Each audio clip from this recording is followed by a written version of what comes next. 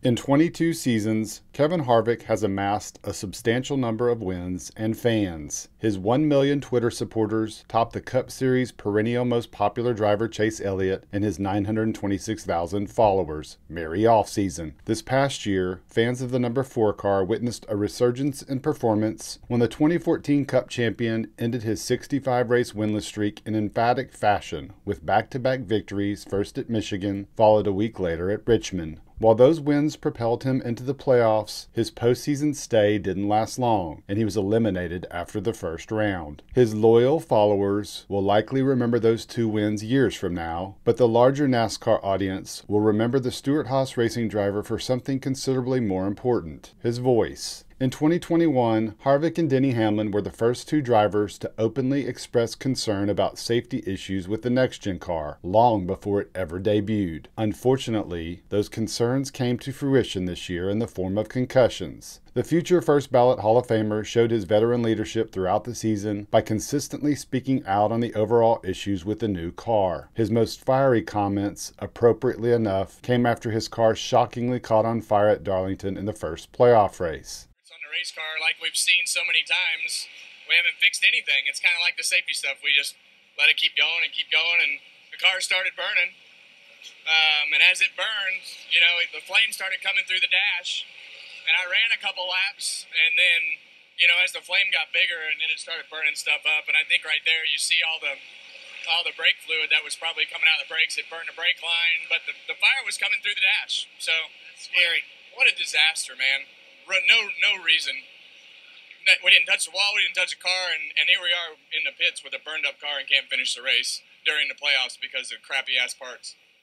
He didn't stop there and continued on Twitter. Harvick unapologetically displayed this season that he's a leader well beyond his on-track performance. He's shown that in the past with his business acumen, including overseeing his successful talent management marketing agency. Among his clients, son Keelan, who has started to pursue a racing career of his own in Europe. Dad has been alongside for the ride with his 10-year-old son this offseason, suggesting the whole point of racing internationally is to expose his son to the best of the best. Teach him how to lose, which he has, and more importantly, how to learn from those defeats and get better. Harvick knows what it takes for Keelan to achieve the highest levels of racing success in the youth ranks, because long before he achieved his professional achievements as a top Cup driver, he pursued a similar path years earlier. The 47-year-old recently visited with former NFL star and Fox NFL commentator Greg Olsen on his Youth Incorporated podcast and detailed his journey through the youth circuit. During their almost hour-long conversation, he revealed how knowledge is power and finding your way around comes with experience, which he has in plentiful supply. Harvick said, "Unfortunately, some people just don't know where to turn, and he's seen folks repeatedly commit the same costly mistakes that can ultimately leave a family in shambles."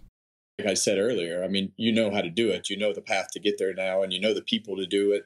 You know the right race teams to call. You know the right go-kart teams to call, and you go straight to it. And I tell other parents that all the time. You have to be able to do what you can do within your means to not destroy your family, because I've seen this happen time and time again where people spend everything that they have thinking that they're doing the right thing, and they don't do it properly. And then they destroy their whole life because of the fact that, they think that their next kid is going to be Dale Earnhardt Jr. And that's just not the case for everybody. And I think as you look at it, I always tell people, try to be successful at the division that you can afford. And when you can do that, try to figure out how to go to the next division, because you can race it.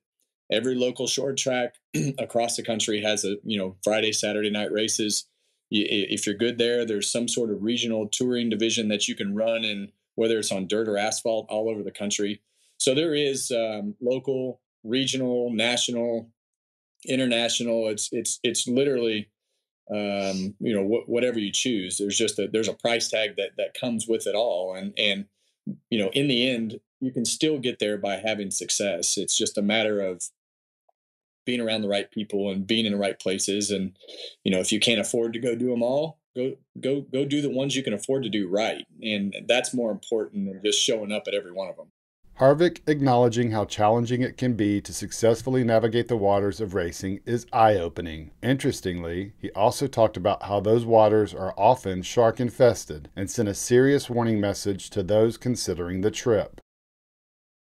I think doing your homework as far as who you can trust, who the right people are to be around there. There's so many crooks in, whether it's baseball, basketball, football, no doubt, coaches, racing. It's all the same. Coaches. It's all the same.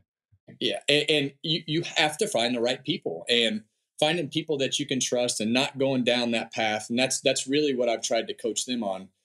Let's not go down the path where we sign a contract that we shouldn't sign, or we get a deal that we shouldn't have, or we get a coach that we shouldn't have. And we waste, like 2 years, 3 years, whatever the case is. And you just got to do your homework and being able to put yourself in a position to where you're around people that you can trust, that are going to do right for your kid, to be able to teach them the skills that they need to have. And that's really the hardest part for anybody to navigate is that is outside the racing world, is to find somebody that you can trust that's not just going to take all your money, because that's really what a lot of these people do. They'll sweet talk you into, thinking that they know more than they know. And the next thing you know, you're just another number, making their mortgage, and your kid hasn't learned anything, and you're just having a bad experience. And the next thing you know, you're just done with racing because, nothing went right and you spent all your money. Harvick warning parents about youth racing and getting taken advantage of by people that don't care about others is strikingly similar to what the driver had to say about the sanctioning body earlier this year. Your attitude at this point, obviously, you've been frustrated anyway, but now it affects your race. Yeah, well, they don't care. Kevin Harvick cares a lot for potential racing parents, for his fellow drivers, for the sport and its overall health. And that's why years from now, fans will surely remember his legacy on the track, as well as what he did to make racing better, from the grassroots level all the way up to the very top of NASCAR.